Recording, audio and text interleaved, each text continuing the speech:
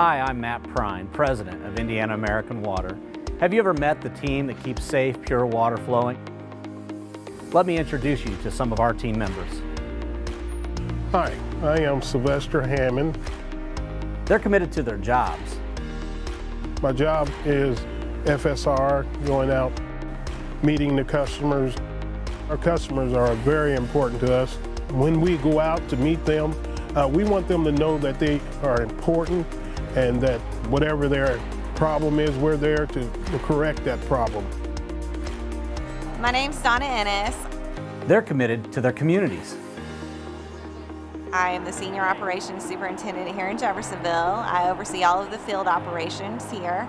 I work a lot with new customers and new services that are coming in for subdivisions and different things like that. Then I also deal with customer complaints and go out and talk to customers to try and address any problems that they might have. Okay. You got it, right? My name is Miguel Morales. They're committed to their families and neighbors. I'm an operations supervisor in Johnson County. We service between 35 and 40,000 customers.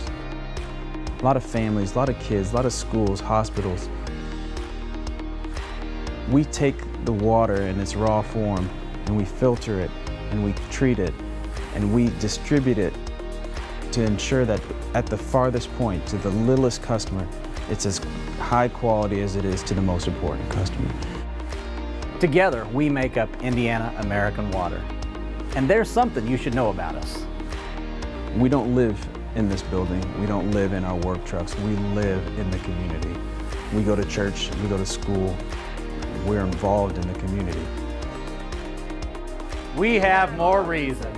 We have more reasons We have more reasons We have more reasons than just our jobs to keep our promises to keep our promises to keep our promises to you. to you. to you.